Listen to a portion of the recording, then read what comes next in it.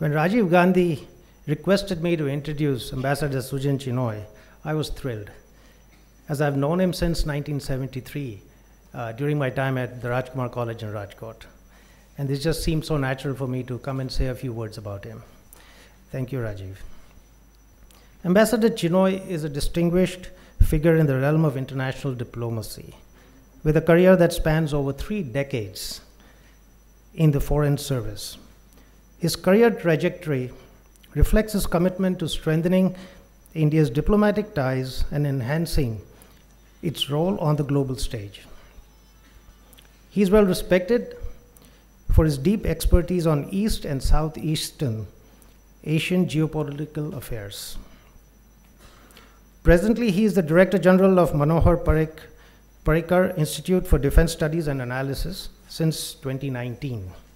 He is the current chair of the Think 20 Engagement Group for India's G20 presidency. A career diplomat from 1981 to 2018, he held several important diplomatic assignments. To name a few: Ambassador to Mexico and Japan, India's Consul General in Shanghai and Sydney, India's representative to the First Committee at the UN in New York, Director of India-related affairs in New Delhi in the Ministry of External Affairs as a specialist on China, East Asia, and politico-military and security issues. Ambassador Chinoy has just been nominated to the distinguished 9-member committee to explore the transformation of DRDO. This strategic move is a directive from Prime Minister Modi to revamp the DRDO, which consumes almost 7% of India's defense spending. The objective, in my opinion, is possibly to revolutionize the landscape of Indian defense management, thereby enhancing its efficiency, preparedness, and adaptability to meet contemporary challenges. He's a member of the Padma Awards Selection Committee since 2021. Due to his NCC background, the National Cadet Corps, Ambassador Chinoy has been appointed as member of the Governing Council of the NCC Alumni Association of India, headed by the Raksha Mantri, and its first member was none other than our Prime Minister. He's a prolific writer, contributes to newspapers and journals, and has a packed lecture circuit across India and overseas. The book being launched today is an anthology of his writings over the past 3 to 4 years.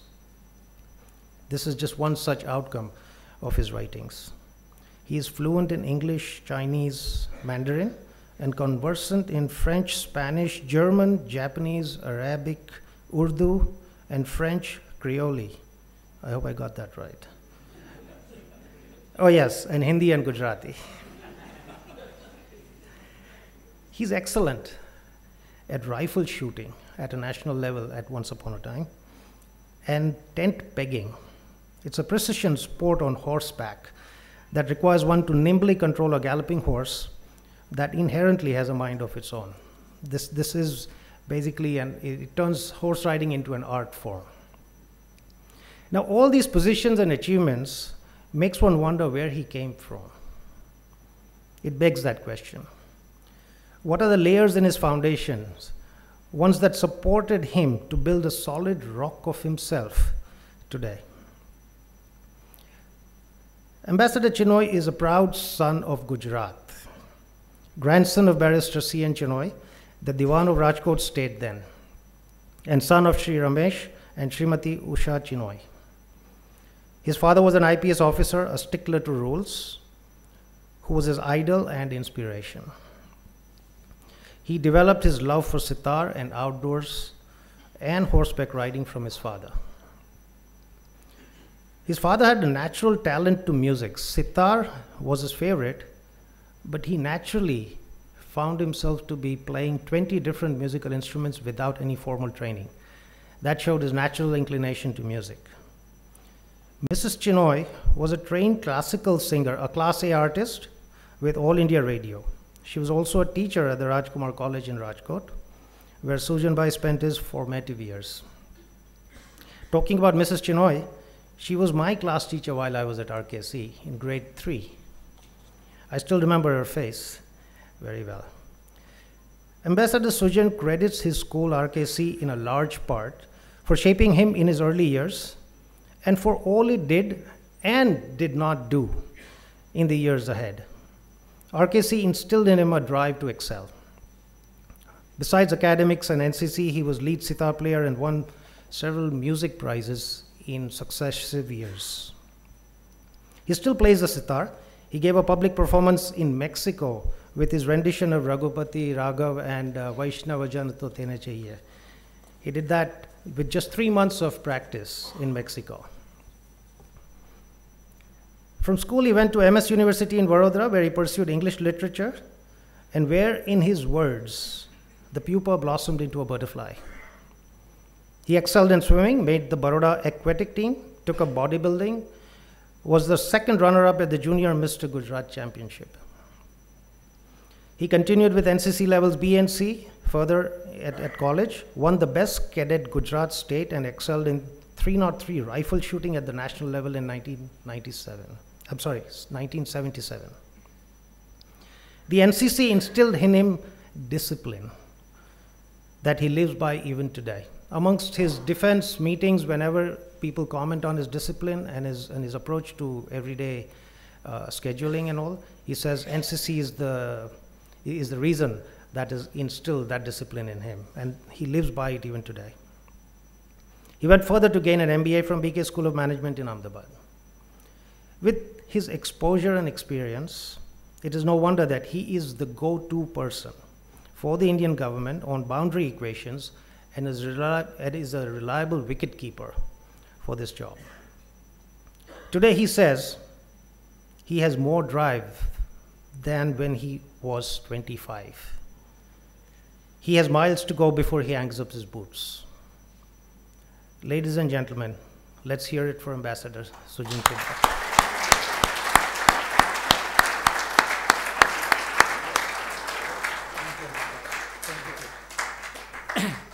Thank you very much for that elaborate introduction. I invite Ambassador Sujan Chinoy for his theme address. But before that, I request Rohit Bhai Patel, our past president, to come up and greet Sujan Bhai with a bouquet of flowers. Here, please, in the center. Please.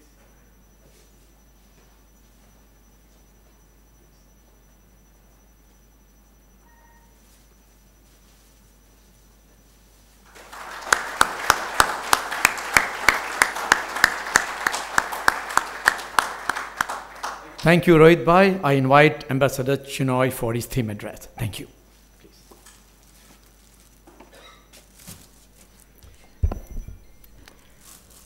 Good evening. Namaskar.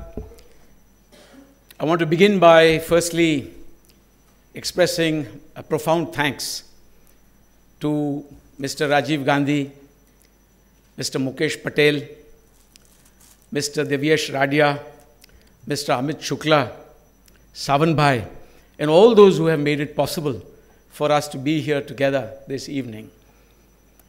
Let me tell you, it's very difficult to speak before an audience such as this, especially if you have schoolmates in the audience. There are people here this evening who have seen me nearly 58 years ago as a 6-year-old boy. They know all about me. There's nothing I can do to impress them.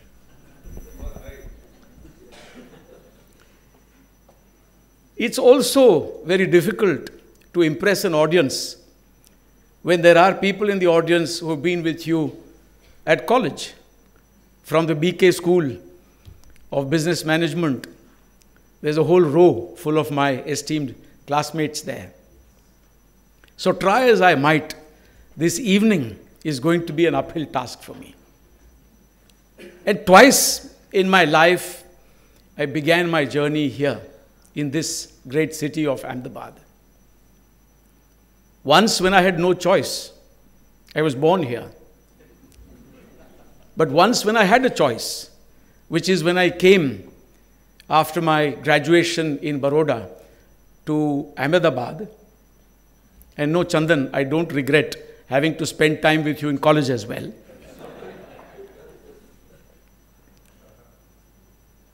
And I spent 2 beautiful years of my life here again, 1978 to 1980.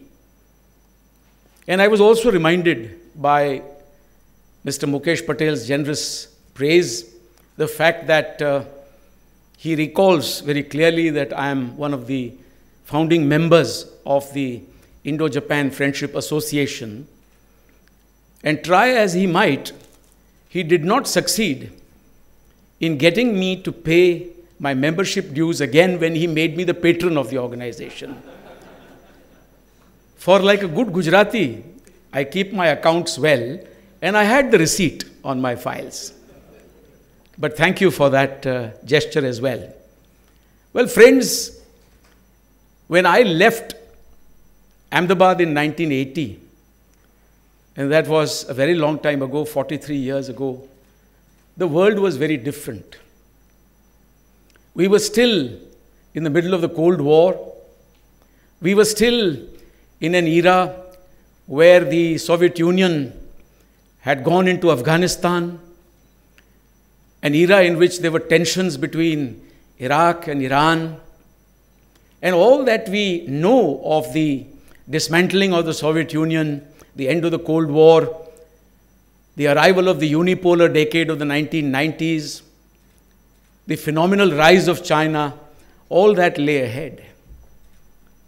And I, a good novice in the Foreign Service, lived through these times. Over the last 4 decades or more, I have therefore seen this world order, the global order, changing.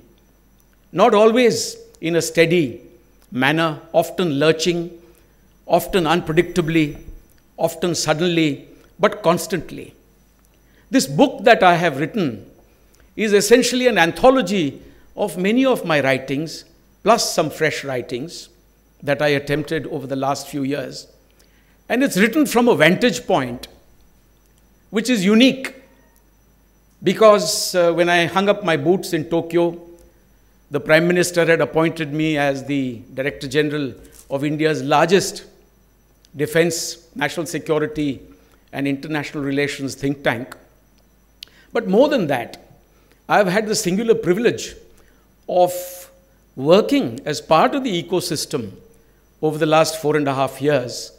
And therefore, one can say that I was able to look through the keyhole in the last 4.5 years, not to speak of the 38 odd years that I spent in the Foreign Service, to see how the world has been changing. And truly, I reached the conclusion that it would be important for me to share my thoughts and writings with the people of this country, for these assessments cut quite close to the bone. For I have said in my book many things that government may not be in a position to say. But I'm quite sure many in government share the same views as I have put across in this compilation and book. And so let me begin with the basic premise that the title itself suggests that we live in a world which is in flux. It's a rapidly changing world. It is unrecognizable in part. It is a global order that was set up as we know it, the current global order at the end of the Second World War, when the victors took all the spoils. And for the first time in the history of the international community, an institution such as the United Nations was set up in the hope and belief that it would provide stability, a new kind of security architecture, a new kind of framework in which the international community could work on peace and progress and economic development. And to the victors went all the spoils. For when the Security Council was set up, it was set up with a degree of exceptionalism. And a very Anglo-Saxon or European-looking team of victors added a bit of color by bringing in a large, populous, agrarian nation known then as the Republic of China, which had been one of the theaters during the conflict of the Second World War, as also a permanent member of the Security Council. But that world has remained frozen since then, but not entirely so. It is being challenged as a result of the shifting of the balance of power over the last several decades from Europe, where the traditional engines of growth resided in the past, to Asia in the last 4 decades. And we have seen this transformation taking place in an ineluctable manner, in an inevitable manner, aided and abetted by the phenomenal rise of China. But when we look at the world today, we see that it is increasingly, despite there being an existing global order that has survived structurally since 1945, we live in a world which is increasingly fractured. It is fragmented in part. It is fractured in part.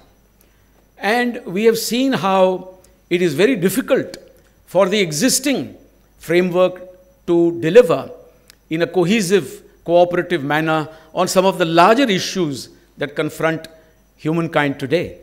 The larger issues and challenges of terrorism, of climate change, of economic recovery in the post-COVID pandemic era.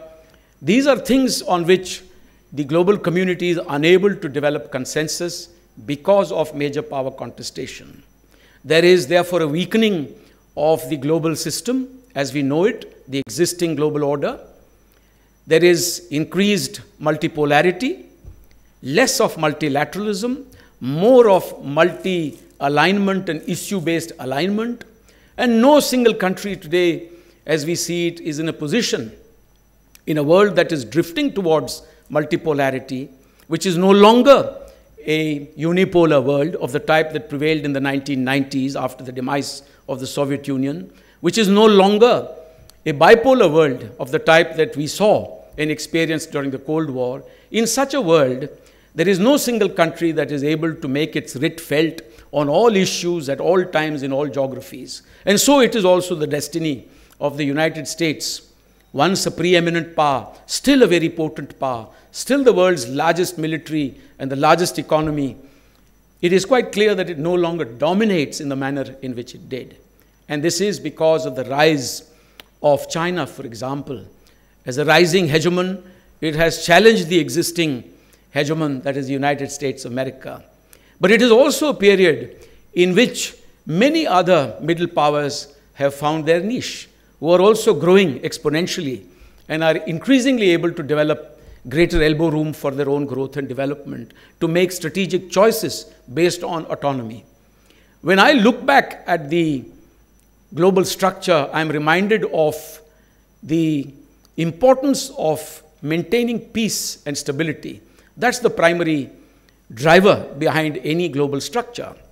In Europe, for example, in the 17th century, the Treaty of Westphalia was instrumental in creating certain structures to provide peace and stability. It resulted, for example, by the second half of the 19th century, in a united Germany, a Germany that by 1871 was not only united but also extremely big an economy under the leadership of Bismarck. It was also a period in which Japan, after being forced open by Commodore Perry, had decided to learn the ways of the West, to acquire Western technologies, and to repeat the performance for the first time in Asia. And so by the time you get to the end of the 19th century, the global order is already in flux, with the rise of a major power in Europe, such as Germany, in Asia, a Japan that had not only risen but was also increasingly militarizing, in such manner that when Rabindranath Tagore went to Japan, he had written fearfully about the potential for conflict in the future if Japan continued down the same path. As the 20th century unfolded, we saw that a militarized Germany was actually challenging Great Britain, a country that had an empire of its own, one that dominated the high seas, and there was a naval conflict between, an arms race between Germany and Britain that continued well through the opening decade or two of the 20th century. As it was, these major power contestations led to the First World War. The First World War was devastating, but it was not planned.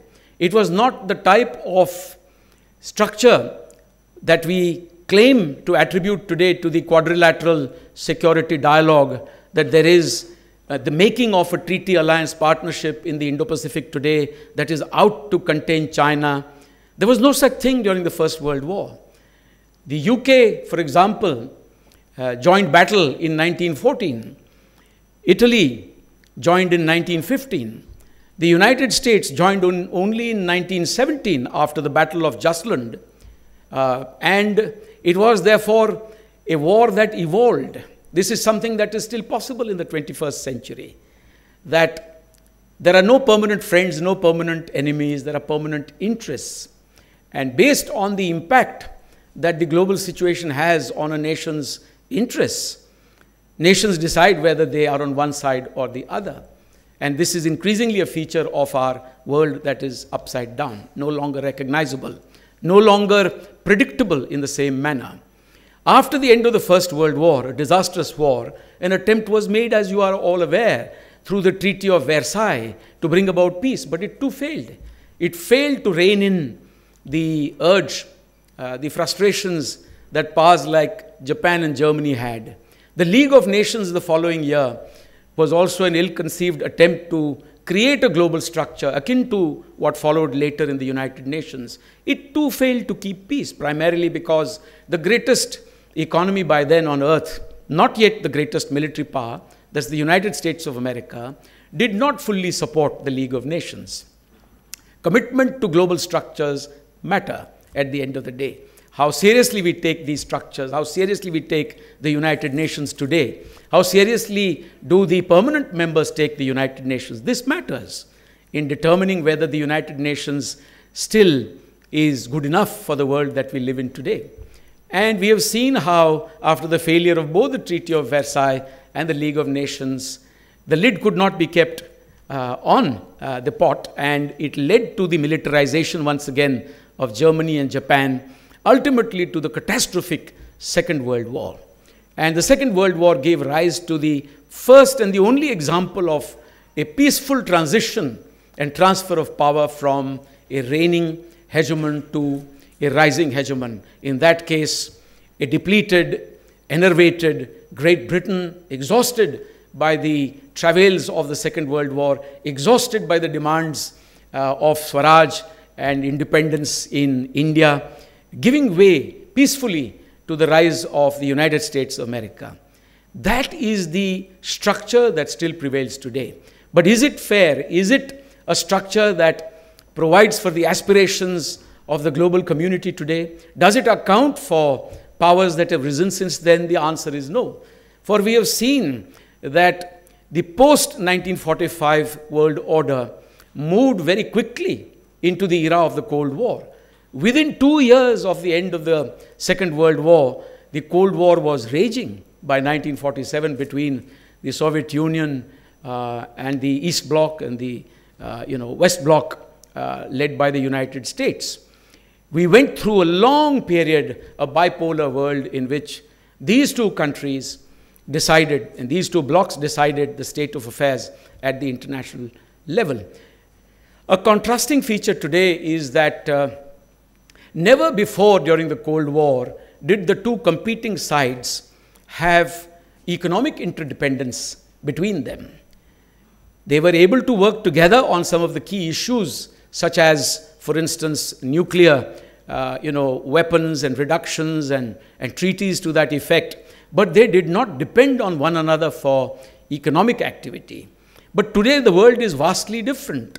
Today the rising hegemon that is China and the reigning hegemon that is the United States of America are linked intrinsically to one another. They are like Siamese twins. They are conjoined at the hips. One cannot think of economic prosperity without the other. And this mutual interdependence also makes for a restricted spectrum of strategic choices, especially for the United States of America, which stands for a free and open world, the liberal trading order, which looks at the freedom of navigation and overflight as basic principles in our part of the world and elsewhere. So we are looking at a vastly changed world in which the existing structures have not truly changed.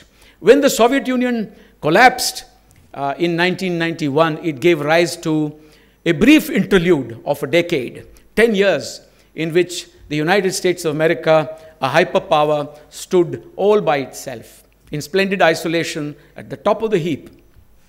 But that era lasted only 10 years. Tensions between China, which had overcome the difficulties and contradictions of global isolation in the immediate aftermath of Tiananmen, had recovered and was already nipping at the heels of the United States of America. And by 2001, ironically, with the fullest help from the United States of America, China enters into the WTO, because the United States by 1999 had given full normal trading status to the People's Republic of China, even though it was not a market economy.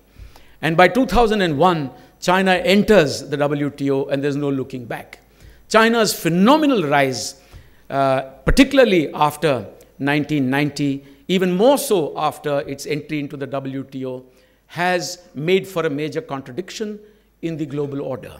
It has put a great challenge, because China's rise has not been very predictable. It's not been very smooth. It's not been without challenge. China's rise, particularly its unilateralism, its use of immense economic power to militarize and to call in question the existing global order to suit its requirements, is one of the biggest challenges that my book explores. We have seen how the UN Security Council failed to reform.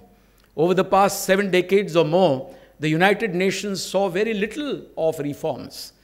The only time that the United Nations made a small effort at reform was in 1961, when the ECOSOC, the council that dealt with this subject, decided that it was time to bring about some change, to bring about greater representation, to democratize the UN Security Council. And it took 4 years to get to 1965. And that too resulted only in a cosmetic change, when the non-permanent category of the UN Security Council was expanded, and the total numbers went up from 11 to 15. It has since frozen in time. It has remained frozen. There has been no further change since then. When we look at the other attributes of the existing global order, the global order that we still value, one that we do not want to challenge, one that it would be unwise to challenge, but one which we must demand makes itself subject to genuine reforms, is also the Bretton Woods structures, like the IMF and the World Bank. We cannot speak of a level playing field if in the IMF, a single country like the United States of America has what you call voting rights in excess of 17%. And if the IMF's charter itself says that you need a full 85% of votes for a consensus to develop, it is obvious that one country, therefore, can stall any kind of change. This is particularly relevant because in the aftermath of the COVID pandemic, particularly the Ukraine war, when there's been a great disruption with regard to supply chains, it is vitally important for the global community to work together. Without there being some consensus, it's virtually impossible to address the distress that is felt by 75 countries or more with regard to their economic well-being in the aftermath of two major challenges, the COVID-19 pandemic as well as the war in Ukraine. Ladies and gentlemen, when we look at the world today, we see that it is recognizable as the same order that was put in place in 1945. In many ways, it still is the same, but in many ways, it is not the same. Things have changed because power has got more distributed throughout the world. If we look at the rise of China being a point of inflection, for example, in the changing global order, it is not as if the rest of the world has been marking time while China has risen. But this is the point that China fails to understand. We are aware of the fact that the global engines of economic growth shifted over the last 30 or 40 years to our part of the world, to Asia. In Asia, we have seen how Japan rose from the ashes of the Second World War, phoenix-like, to take up a new role, a new avatar as a manufacturing hub for the rest of the world by the time we get to the 1960s. We have seen how the Asian tigers benefited thereafter from that great big connect between manufacturing hubs in Asia, whether in Southeast Asia, whether in Japan, whether in Korea, whether in Taiwan, Singapore, Hong Kong, and that one big great market across the Pacific, that is the United States of America. We have seen how in the late 1970s, China too benefited from that great big connect between Asia and the United States of America, between hubs devoted to manufacturing in Asia and that big market. The benevolent touch of that market can actually change the destiny of many manufacturing powers. We have seen that in the case of China. And yet we have realized today that China finds it very difficult to adjust to these changes. China, as today the world's second largest economy, it is a $19 trillion economy and may overtake the United States in the near future. It demands that the rest of the world adapt to its rise and adjust for the phenomenal accretion in China's power. But China fails to recognize that while China has been growing, the rest of the world, particularly neighboring countries like India, others in Southeast Asia, whether the Philippines, whether Thailand, whether Indonesia, even Bangladesh, all the way up to the littoral of the Indian Ocean and the dynamic economies of Africa, they too have been growing. To deny the relative achievement of these countries is also to deny equality, to deny equal opportunity in this kind of a shift of balance of manufacturing and economic progress towards our part of the world. And that is why in the course of my book, I have explored these themes, the Asia-Pacific versus the Indo-Pacific. Why is it that China is wedded to the concept of the Asia-Pacific? After all, the Asia-Pacific is a concept, as I said, which appeared after the end of the Second World War because of that great connect between manufacturing hubs in Asia and a big market in the United States of America. But after 2001, no doubt China has grown, but countries like India have also grown. And the Indo-Pacific, in my view, therefore, in the current context where virtually everyone in the region has a vision for the Indo-Pacific, this concept that unites two large geographies, the Indian Ocean littoral, the Pacific Ocean littoral, all the economies in between, the continental spaces, the South China Sea, intervening spaces are all one today. This is something that is more representative, it is more democratic, it is more in tune with the aspirations of many more people around the world. And therefore, it is a concept that needs further elaboration. I'm not surprised that the Chinese would challenge this concept because their centrality lay in continued use of the term Asia-Pacific. When it comes to the Indo-Pacific, the People's Republic also must share space with others, including India. Let me also mention that in virtually every geography that you see today, there are 7 factors which I describe as the 7 T's that challenge the existing global order and pose fresh challenges, create more friction between major powers. These are trade, technology, territorial differences. You have terrorism, that's the 4th T. Tenets, as in narratives, principles, values, as the 5th T. Transparency or the lack of it, as the 6th T. And finally, a big T that is absent, that is the T of trust. And if you explore each of these themes, you will see that these are equally applicable to the Indo-Pacific, they are equally applicable to Sino-US relations, to India-China relations, to Ukraine and the European theater, where, existing security paradigms have been completely upended for the first time in 7 decades. Why do I say so? I say this because trade is something that is an offshoot. Burgeoning trade has been an offshoot of globalization. But not all countries have benefited equally from the process of globalization. Some countries have gamed the system much more than others, which is why the WTO lies today in shambles, with its appellate authority also unable to get the work done with regard to facilitation of trade or dispute settlement. Trade is fungible. Trade is very difficult for governments to control, which is why this whole concept of decoupling from an adversary like China has proved to be very difficult for the United States. By the way, it's proved very difficult for India. It's proved very difficult for Japan. It's proved very difficult for Australia. Imagine all the quadrilateral security dialogue countries have found, ironically, their trade with China burgeoning in the aftermath of all the friction that has been seen in recent years. That's because trade is not handled out of the Pentagon or the State Department or South Bloc or the Sachivalais anywhere. They are handled by people like you sitting in the audience.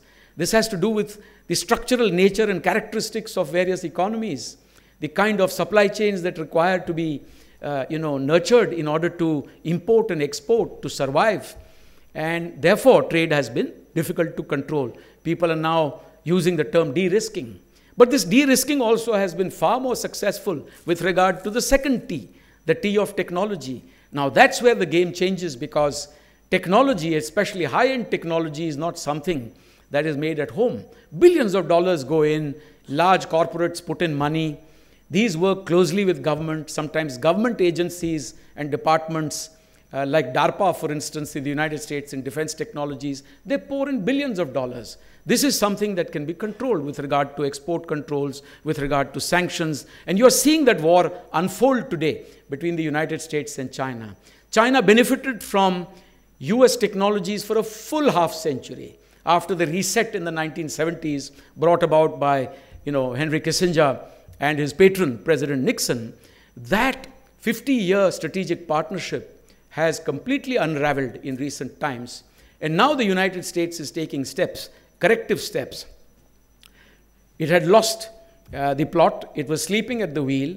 I could use a number of such phrases to describe US behavior. It had dropped the ball. It had taken its eye off the ball. It had created a vacuum. Nature abhors a vacuum. The Chinese stepped into that vacuum, especially in the Asia-Pacific, when the United States was primarily focused on the international war on terror in the opening decade of this century. But all that literally means that the United States today is taking corrective action through the Inflation Reduction Act, through the CHIPS Act, through the Science Act, pouring in billions of dollars to rectify that. Friendshoring, onshoring. The whole idea is to bring back manufacturing, to take the initiative once again into their own hands. And mind you, I do believe that the United States, the world's largest economy, still the most potent, still with the most potent technologies, has it in itself to keep that lead in cutting-edge technologies vis-a-vis the People's Republic of China. Even if China were to overtake the United States of America in terms of nominal GDP, size of the GDP, China will never be able to match the per capita GDP of the United States. China will perhaps never be able to match the innovative capacities in science and technology, in defense technologies that the US is capable of. So trade and technology have been areas of contestation. They have been weaponized like never before. The world also imagined that we should be able to deal with territorial differences and resolve them through peaceful means. But we have seen that territorial disputes have a way of their own of disrupting peace and security. We have seen that explosion in Europe, in Ukraine, and many people say that these are black swan events. I mean, COVID-19 was also not a black swan event. It was a grey rhino event. Everyone knew that the next pandemic is around the corner. Were you prepared? Did you make policies for it? Well, Ukraine was one such issue. Having read the tea leaves with regard to Russia's worldview when it came to its relations with Georgia, its claims over Moldova or Abkhazia or South Ossetia, its view on Crimea, its view of Ukraine itself as to whether it was a sovereign entity or not, the writing was on the wall. And territorial differences have actually fundamentally altered the nature of peace and security in the Indo-Pacific as well, whether between China and Japan over the Senkakus in the East China Sea, whether between China and the Southeast Asian countries in the South China Sea. More fundamentally, from our point of view, territorial differences have defined the nature of India-China relations today. The fourth T of tenets is also extraordinary because tenets are narratives. These are principles. These are values. And there is major power contestation today, particularly in the aftermath of the COVID-19 pandemic, to prove that one's systems of social, political, economic, and cultural governance are superior to that of the rest. And for the first time in the existing global order, you see a challenge coming from authoritarian states. Authoritarian states that were, like China, claiming that they had a better grip on the COVID-19 pandemic. Short-lived claims, because we have seen after the disastrous zero COVID policy that the Chinese economy has also greatly floundered and it faces a number of challenges today. We have seen how terrorism is dividing the world today. Now, terrorism is something that 20 years ago was actually uniting the world. China was also cooperating with the United States against international terrorism in the aftermath of 9/11. But today you see the world is increasingly fractured at the United Nations because countries like China are using their exceptionalism, their privileged power, veto power in the United Nations Security Council to put a spanner in the works by not allowing countries like the United States and India to successfully push through the global listing of terrorists of the Lashkar-e-Toiba and the Jaish-e-Mohammed. So you see that terrorism, which should unite the world, is dividing the world. We are also seeing lack of transparency amidst all this. It's very easy to look at statistics and say that we know all about the Chinese economy. We know how the PLA has expanded its air power. It is now acquiring a third aircraft carrier. We can do that kind of bean counting rather easily. But it's very difficult to read intentions and motivations. And that is where, because of an utter lack of transparency in the opaque system that China has, whether economic or military, it's very difficult to predict motivation, intention.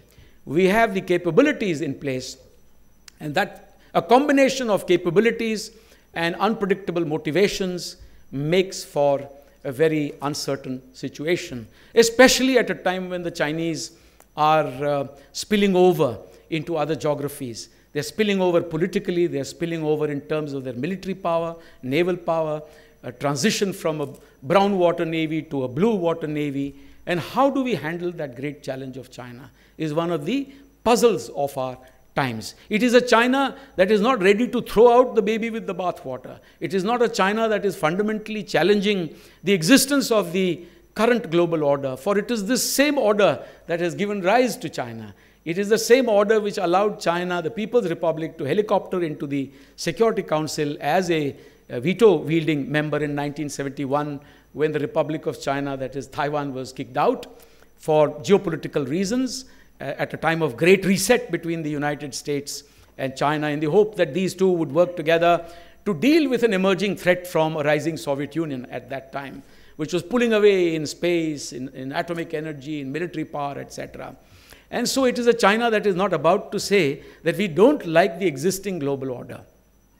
But the Chinese do not leave that at that. The Chinese also say that the existing global order in part is imperfect. And they see this with a view to ensuring that the existing global order also increasingly accommodates their ambitions, their aspirations.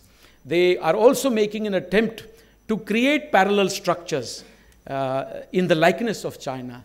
Those structures like the AIIB, the Asian Infrastructure and Investment Bank, or the New Development Bank of the BRICS, the expansion of the BRICS to bring in more members. This is an attempt, an ill-conceived attempt in reality, to build a constituency of their own in the likeness of their own aims and objectives. And so China is riding two horses at the same time.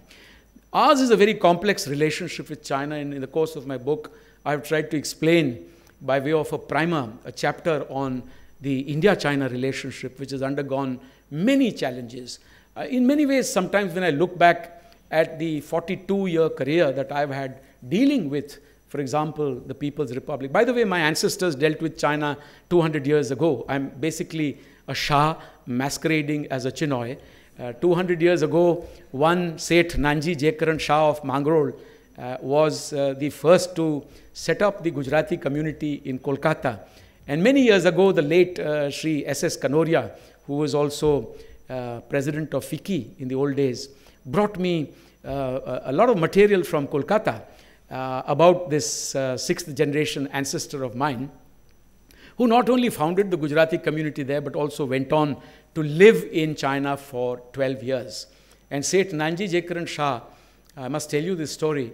For 12 years, he lived there. He prospered. By the way, he was in Shanghai. By the way, he spoke very good Chinese. My late mother used to think that I am Nanji Jekaran Shah reincarnate. Well, I do believe in reincarnation. But the funny thing about Nanji Jekaran Shah was that he was such a disciplined man.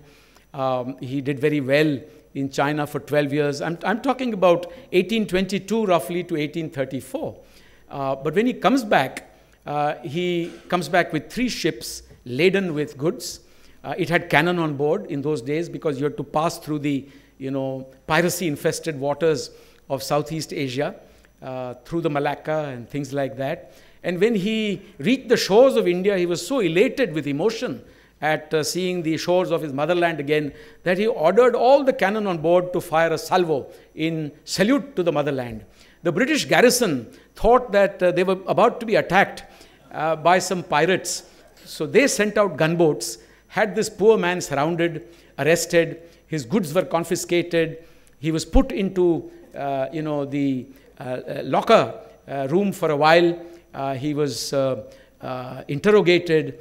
But to be fair to the British, they understood when our old man explained that he was simply acting out of, emotion at being back home.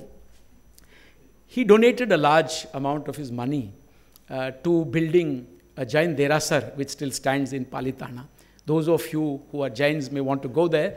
I haven't been able to make it, but I must travel to Palitana to see the Nanji Chinoy Chaumukhi Derasar, Nanji Shah Chaumukhi Derasar. It still stands there. And it was built with the funds donated nearly 200 years ago of my ancestor. I have no lien over that Derasar, don't worry. It is because, you see, you all think that KYC is a modern concept, know your customer and all that. But the Jain Derasars invented the whole concept of KYC. You cannot donate to a Jain Derasar without their asking you a million questions about where you got that money from, what did you do, how did you transfer it, etc. And so there was meticulous and copious records kept in that Derasar. In the 1960s, there was a Jain Muni who was a scholar, and he was doing a book on early traders of the west coast of India that traded with East Asia. And he fell upon my old man, my 6th generation ancestor, and his stories with great enthusiasm. There was so much material in those books.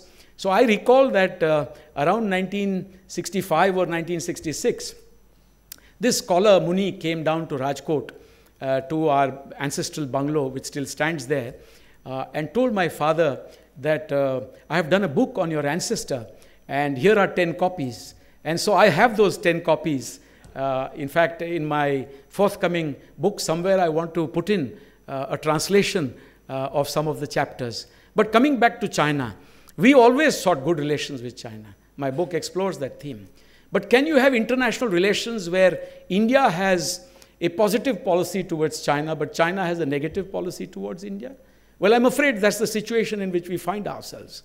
For all the protocols and agreements that we put in place, people like me worked for 4 decades to put in place confidence-building measures, building some kind of trust in the India-China border areas, clarification and confirmation of the line of actual control, and so on and so forth. These have actually been shattered on the harsh and cold rocks of Galwan in Ladakh in June 2020. We have a very complex relationship. Our current position is that we must restore normalcy in the India-China border areas for there to be trust, enough to be able to claim normalcy in the rest of the relationship.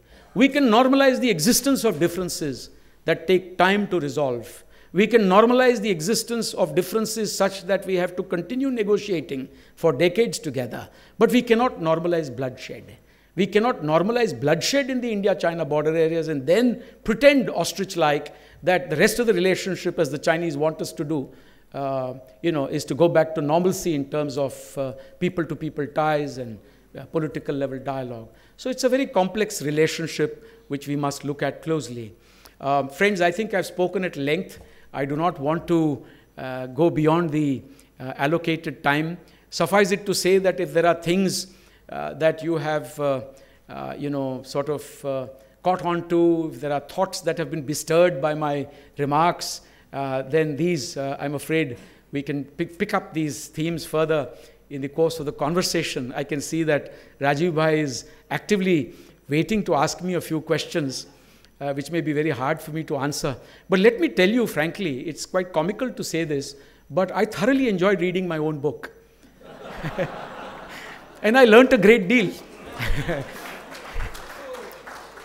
The funny thing is that a week or two ago, I was told that I have to speak about my book, and I was petrified. I said, look, I wrote that, but I've forgotten all about it. So it was like going back to my college days, to my UPSC days. I said, where's that book? And I snatched a copy, from my shelf at home, and I pored over it in the course of one evening and the next morning. But the funny thing was that it was a very racy read. And 270 pages, I devoured them, almost objectively like a third person reading somebody else's book. And I did that by the morning. And my event, lo and behold, was quite successful. And as I said, I learnt a great deal by reading my own book. But honestly, I put it down because I thought it would benefit the younger generation at the school level or the university level, UPSC aspirants. But why just them? Also people who are in business. See, today, what's happening in the country and what's happening externally, these cannot be delinked. You're operating in an environment in which these are to be contextualized. These are linked. External policies impact on your domestic situation and vice versa.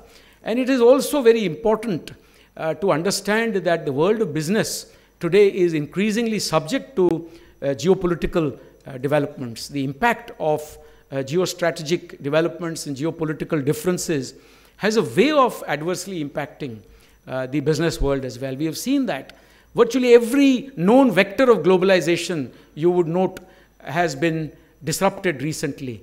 The Ukraine war, we speak about the disruption to food, fertilizer, and fuel. There's also the fourth F of finance.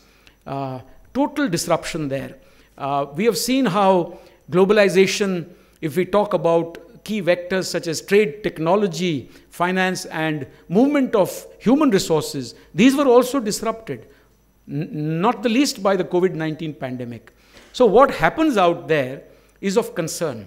It's better to understand it fundamentally before you take geo-economic decisions of the type that any large corporation today must take. Why did I say geo-economic decisions? Because sitting out here in business today, you cannot say, I will operate in my cocoon. Nary a thought for supply chains.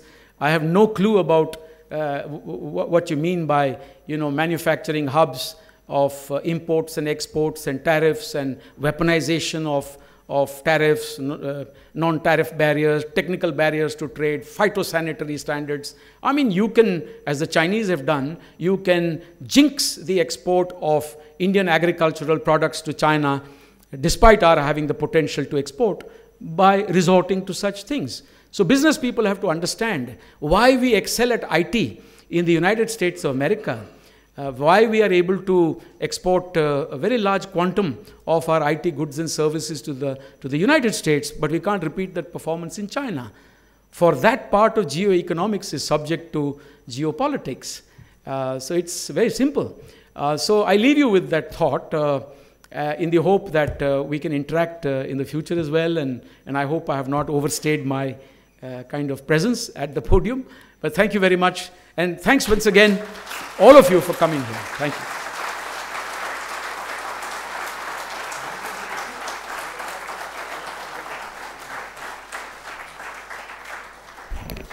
Thank you very much, Sujan Bhai, for enriching us with your theme address and how you lucidly explain how the world order has changed over the 100 years.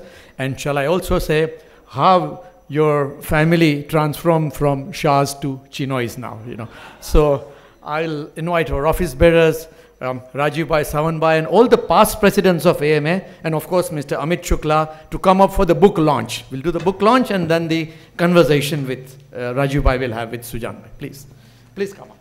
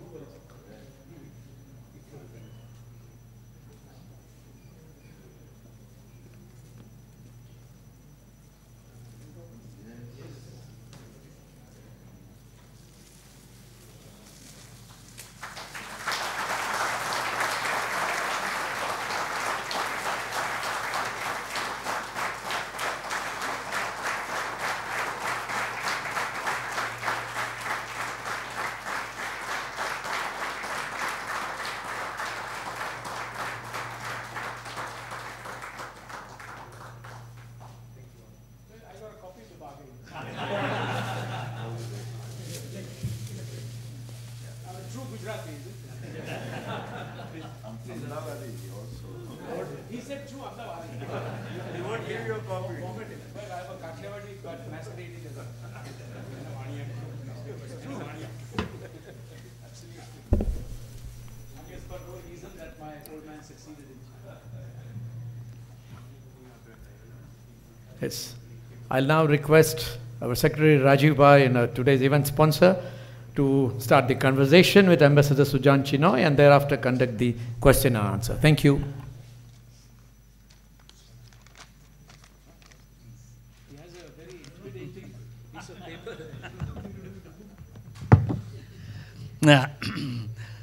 So it was a good evening, everybody, and it was indeed a great historical, chronological order of events that we could hear today, right from World War I up to nearly the current times, and I'm sure it has given a lot of additional information to each one of us sitting over here. So thank you very much for this great chronology of events.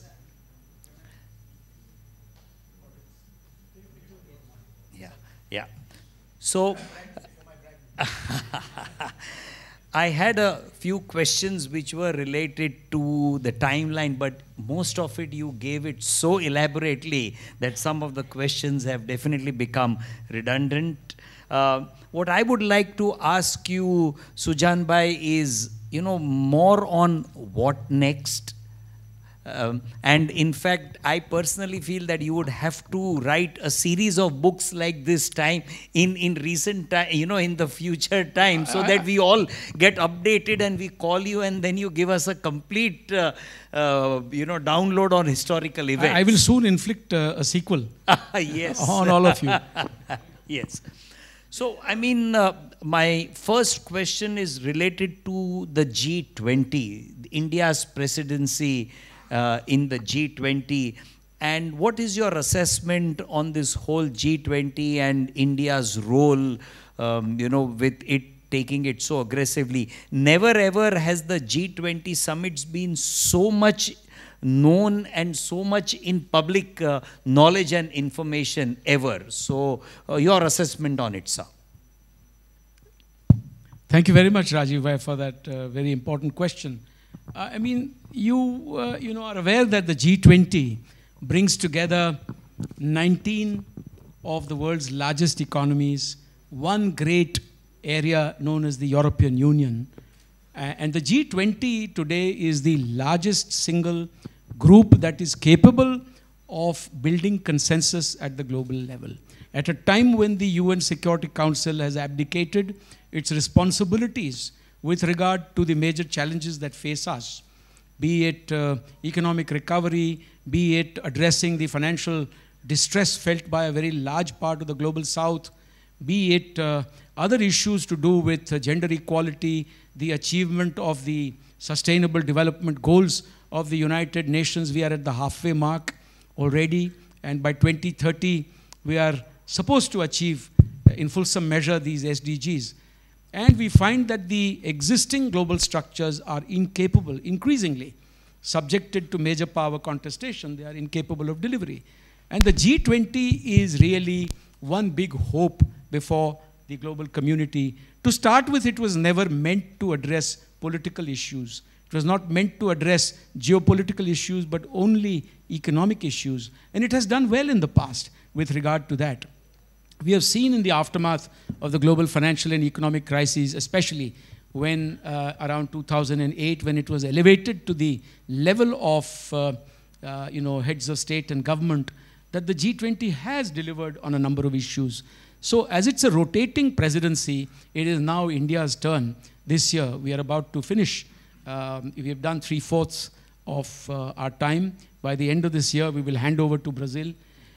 It's a genuine chance for India to show the right way forward, to refocus the global community's attention. And by the way, India has done it in a splendid way. You're right in saying that never before has the G20 been taken to such heights. Never before has the G20 fired the imagination of more than 1.4 billion people. 1.4 billion people in India have been made aware of the external world through the G20. The world has been prepared for a rising India through the G20. So it is a phenomenal success, regardless of what comes out in the document at the end of the summit itself. What have we done? We have placed focus once again front and center on gender equality, on reforms of the United Nations and other Bretton Woods and other organizations, the multilateral development banks or the international financial institutions. We have brought focus back on things that we do best, which is what we call transparent and accessible digital public infrastructure. We've been able to share with the rest of the world through the course of the last 1 year our best practices with regard to, for instance, the India Stack and the Jandhan, Aadhaar and mobile platforms, the JAM, Trinity, the UPI. We do it at the cheapest cost and the most efficient manner that can be done anywhere in the world. And so we have brought into focus, for instance, the one big challenge of our times, which is climate change. Prime Minister Modi himself has, proposed lifestyle for environment, now known as Lifestyle for Sustainable Development, which is aimed at creating pro-planet people, which is aimed at telling us, as we are told on even flights now, that the Prime Minister has proposed lifestyle for environment. What is that message? That message is that this great challenge of our times, climate change, and we will be irresponsible if we do not do something about it. If we leave future generations to grapple with something that will be devastating in consequence, we have been told to become more responsible in terms of our daily lives. So for me, whether it is climate change, climate finance, to ensure a just and equitable green transition, whether it is gender equality, whether it is digital public infrastructure, whether it is reform multilateralism, whether it's economic recovery, macroeconomic recovery, etc. This is something that India has been able to do very well, and we have emerged as a voice for the global community. India is not doing the G20 only for itself. It is speaking on behalf of the developing countries. If there's one voice today that is a credible voice for the global south, it is India.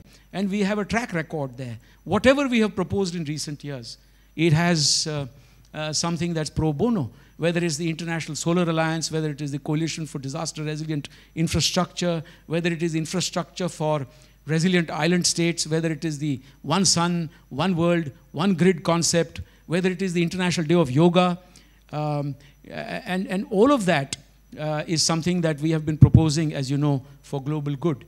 So I think regardless of the summit and its outcomes, for me, the G20 has proved to be a huge success.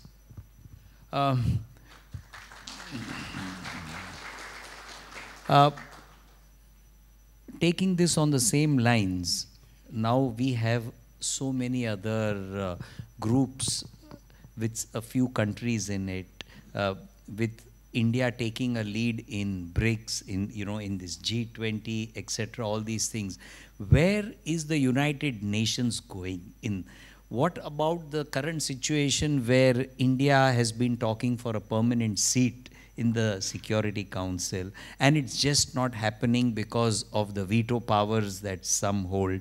Then we have NATO, which is trying to expand its membership to areas which are far south of the Atlantic Ocean or west of the Atlantic Ocean. In fact, the Ukraine conflict, one of the things what we read is that the NATO membership has also pushed the whole Ukraine conflict. So my question is, where is United Nations in all these things? And with India playing such a lead role and it not getting a permanent seat, do you think United Nations will remain to be a strong voice?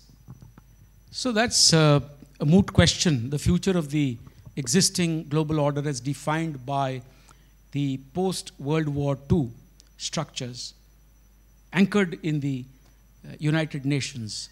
Will it continue? Will it deliver? That's the moot question.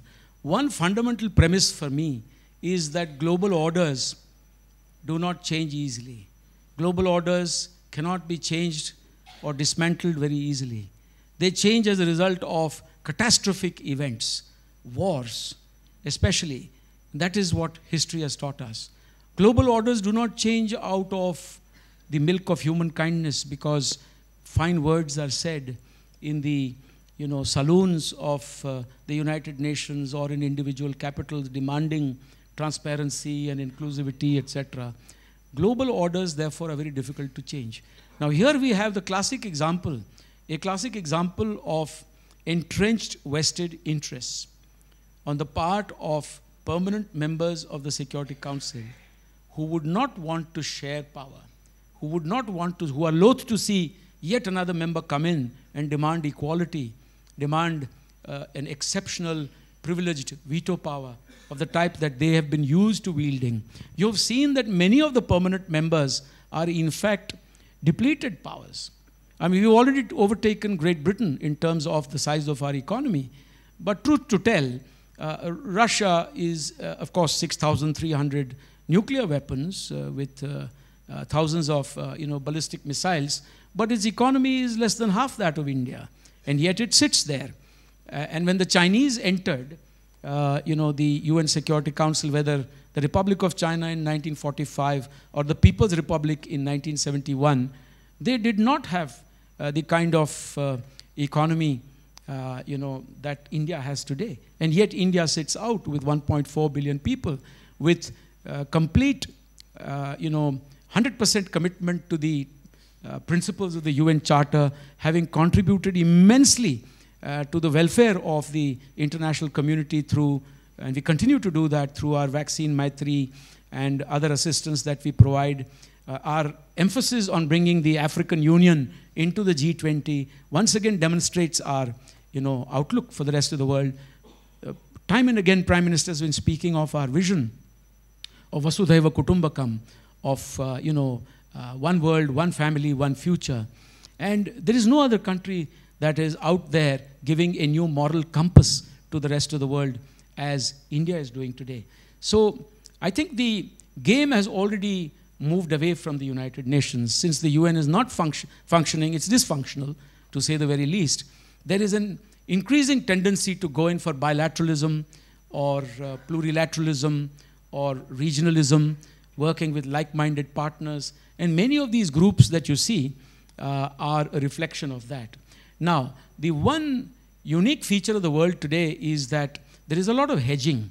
There is a lot of multi-alignment. So when you look at these groups that you referred to, like the SCO and the BRICS, these are, in themselves enigmatic at times.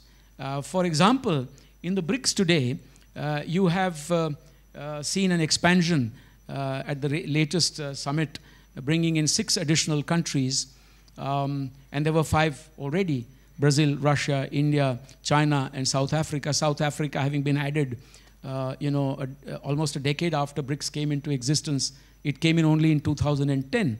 Now you have an expansion with 6 more. But of course, this list is like what you call a common denominator.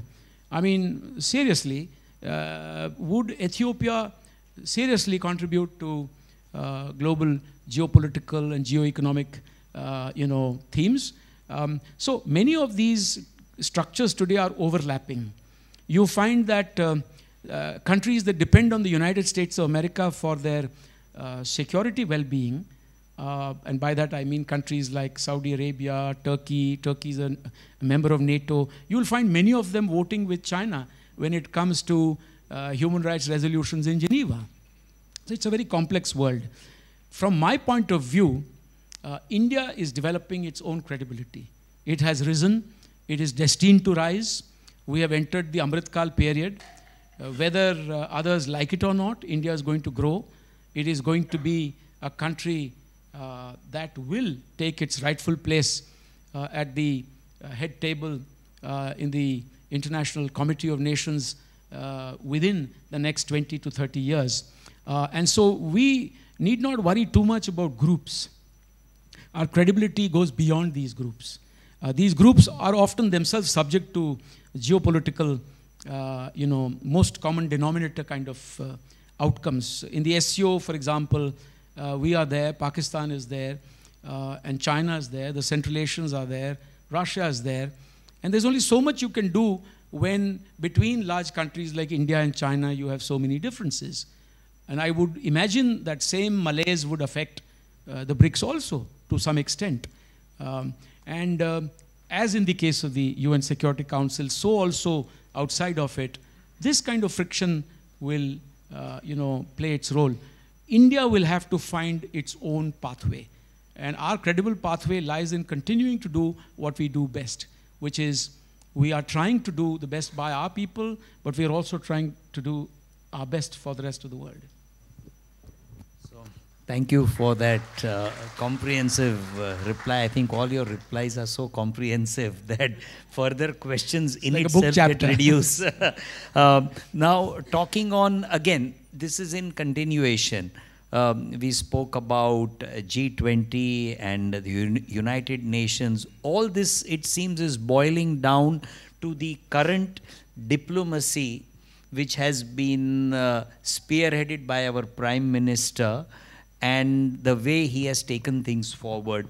What is the difference between the current way of diplomacy in the current regime as against different from the earlier governments, the earlier prime ministers? Oh, that's a fair question to ask me, because I can say with conviction that I've seen it over exactly 42 years on the trot, without having, been out of the broader ecosystem or the team for a day.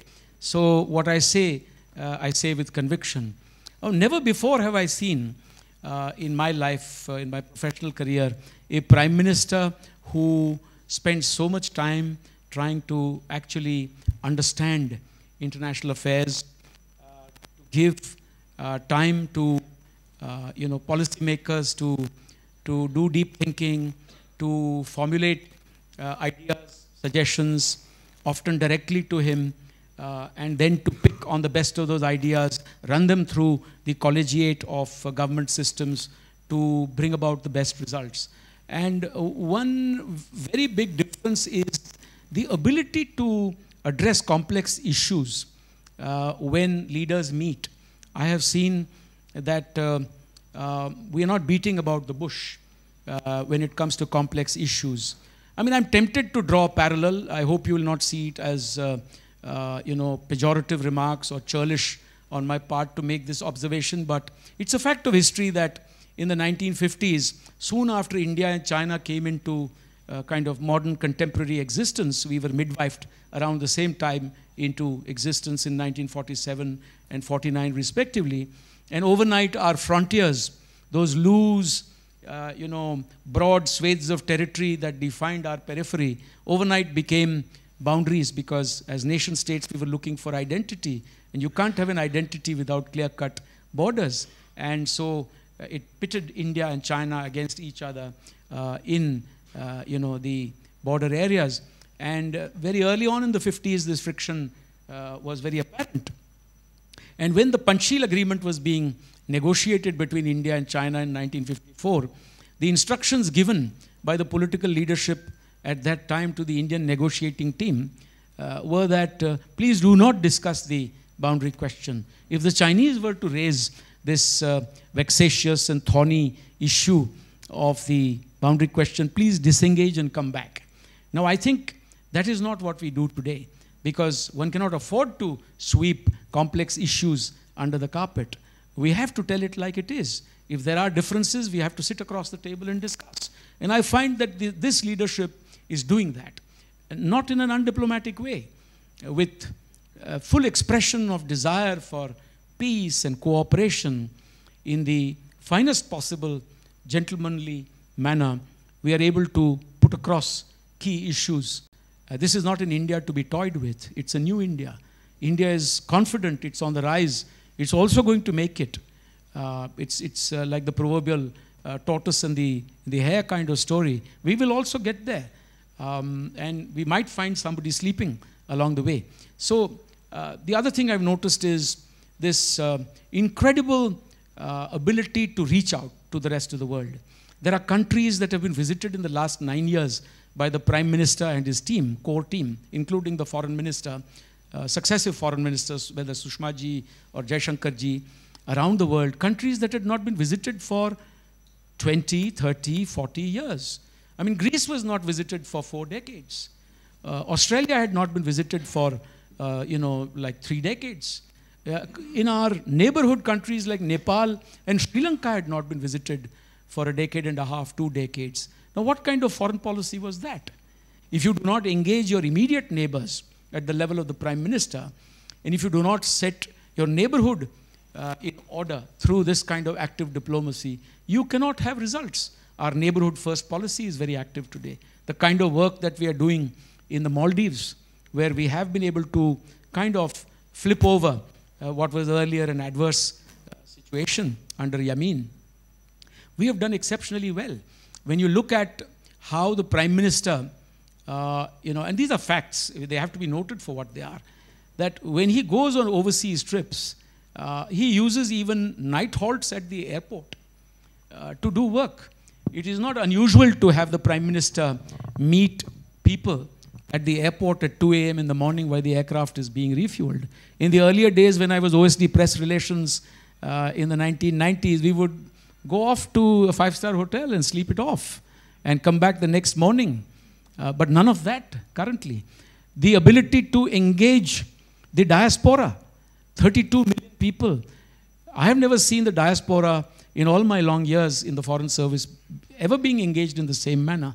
The way in which our embassies have been made accountable and responsive to the needs of Indians overseas. Today, Indians are doing extremely well overseas. They're being tapped into in terms of their contributions to strengthen our foreign policy interests in those countries, but also to get them to invest in a rising India, to be part of the process here.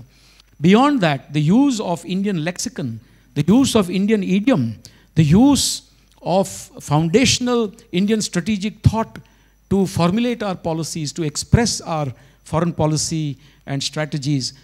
I mean, there's no point in talking about, European strategic thinkers when we have our own history of strategic thought in India, indigenous strategic thought. So all this and more, personal relations with leaders. How on earth do you think we get to cooperate with a country like Saudi Arabia and others like the UAE with regard to intelligence sharing? I served as the Deputy Chief of Mission in Saudi Arabia in 1995 and 96.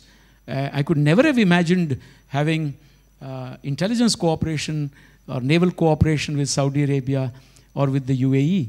What is it that has enabled us to even get to large countries within the OIC, a community that's not otherwise very well disposed towards issues like Kashmir and all, to actually cooperate with us? Again, a long answer to a short No, question. but very comprehensive. So thank you for that. I mean, the fact that You asked for it. So with this, again, this leads on to the next question with the background that India is doing so well in terms of diplomacy, in terms of, expressing itself and taking the world along with it. But there is always a question mark in everybody's mind. There's some article in the paper, something in the news. India and China. Where are we headed towards in this relationship? So personally, I believe that it's a fact of history that India and China have to coexist. And the preferred way to coexist would be through peace and cooperation. But I would say emphatically as equals. As equals and on the principles of mutual respect. And so therefore, it is very important for China to introspect its policies towards India. When it demands that India have a good policy, a friendly policy and positive policy towards China, it is dichotomous, to say the least, if China does not have an equally positive and equally friendly relationship towards India. And we don't see evidence of that. So it cannot be a one-sided relationship. Secondly, there are issues like the long-standing vestigial legacy inherited problem of the India-China boundary question. I mean, people like me have grappled with it for decades, tried to negotiate confidence-building measures, tried to put in place best practices so that our troops, are able to disengage, without any kind of conflict. But it's not good enough to sign agreements if one of the two sides is not committed to its implementation. And so it's vital that China commits itself to the fullest implementation of consensus that was reached between the top leadership, whether at Wuhan, whether at Mamallapuram, where we had the informal summits, or on the basis of the slew of agreements and protocols that we have put in place very diligently over past decades, beginning with the Border Peace and Tranquility Agreement in 1993, the Confidence Building Measures Agreement in 1996, the Guiding Principles and Political Parameters for Resolution of the Boundary Question in 2005, attendant protocols. There are so many protocols that we have put in place about behavior in the India-China border areas, how troops must disengage, how they must behave when they run into each other in areas with overlapping or contested claims. There is this huge issue of the line of actual control that we must come to grips with. What is the line of actual control? India never had a line of actual control. In the past, we had only an international boundary. The Chinese created facts on the ground by claiming, as Chou Enlai did through his letter of 7 November 1959 addressed to Nehru, that there is something called the line of actual control in the western sector, in which China claimed that they were already there in Aksai Chin somewhere. They were never there where they claimed they were. They came up creepingly, salami slicing tactics, further compounded by the 1962 war, a slow creeping presence. But by the mid-70s, we also said we might have to negotiate with the Chinese. The world had changed. Bangladesh had been born. The Sino-US relationship had been reset. And India and China were also looking at a new kind of engagement after a hiatus of 14 years after the 1962 war. We hadn't spoken to each other for nearly 14 to 15 years. And when we did that, of course, one of the key requirements of good relations is to have a clear-cut boundary. I mean, it's good fences that make good neighbors, isn't it? And if you don't have good fences, how do you have a good neighborly relationship? So China must come forth with regard to clarification of the line of actual control on large-scale maps. The only sector where we've been able to achieve this was way back 2 decades ago when we exchanged maps for the middle sector. The middle sector is the smallest of the problems. It is 2,000 square kilometers of contested territory. But how about the much larger pockets in Ladakh today, where we are grappling with friction points where disengagement has not yet taken place, like the Deepsang Plains, for instance, where there are issues with regard to patrolling access, etc., or in Demchok, in the southern end of Ladakh, where again there are contested claims. In the eastern sector, China claims the whole of Arunachal Pradesh. In the western sector, we claim the whole of Aksai Chin. So we have to learn to be equals, and China cannot keep its markets closed deliberately against Indian products. It cannot demand that India open up everything, whereas China will have the freedom to decide what comes in from India. This kind of unilateralism, even in economic relations, is responsible, quite apart from what you might say are structural differences. If I speak to a Chinese economist, he'll say, look, don't blame us. This is because of structural differences in the economy that you have an adverse balance of trade in excess of $100 billion. But I don't quite see it that way. I think there is a great deal of what you call unfair policy towards India, which results in such things. So we must coexist, but as equals. It's a world in which there is probably enough place for both to coexist, as successive leaders have said. Whether it was Deng Xiaoping who told Rajiv Gandhi in 1988, and I was desk officer for China even then, I was part of that visit, whether it is Dr. Manmohan Singh, whether it is Prime Minister Shri Narendra Modi, all have spoken about there being enough space in Asia for two great civilizations to coexist, but as equals. Thank you for, again, the elaborate answer. One last question is on the Indian currency, the Indian rupee becoming as one of the main currencies for trading. In fact, there are a few countries with whom now we already do rupee business. So I think if you could just give your view on that. This time around, I'll genuinely try to give a short answer. Because the movers and shakers of the Indian rupee are here in the room. And I dare not say much. But you see, my point is that, a currency becomes a dominant currency or an internationally accepted currency on the basis of your economic power. And by economic power, I also mean your export power.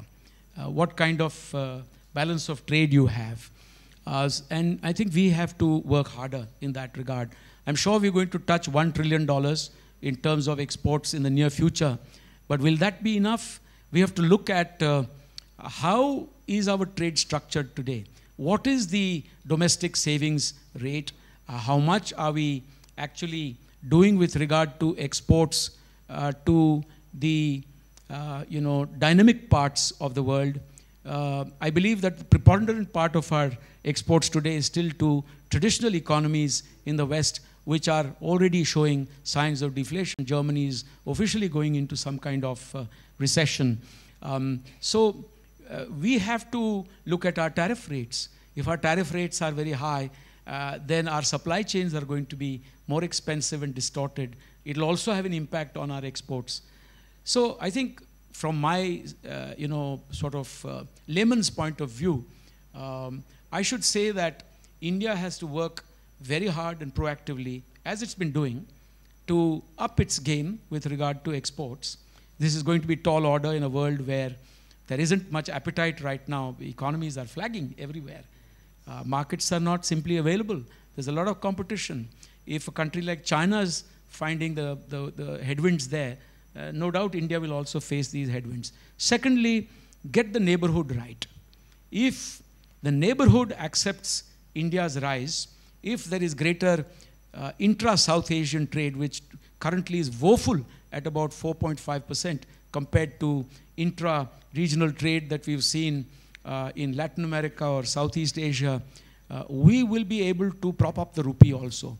Well, countries like Sri Lanka are already showing interest because of the recent dependence on India in terms of bailing them out, the $4 billion that we've given and the commitments that we have made. So let the economy speak for itself. Till then, let us also not run away from what is obviously the dominant currency like the US dollar. Virtually everything, particularly commodities, whether it is energy, whether it is rare earths, whether it is other resources, they're all denominated in US dollars. The road to any export destination runs through banks in the United States of America. And no harm there, because the dollar is still the greenback is still a good bet. Thank you again for your answer.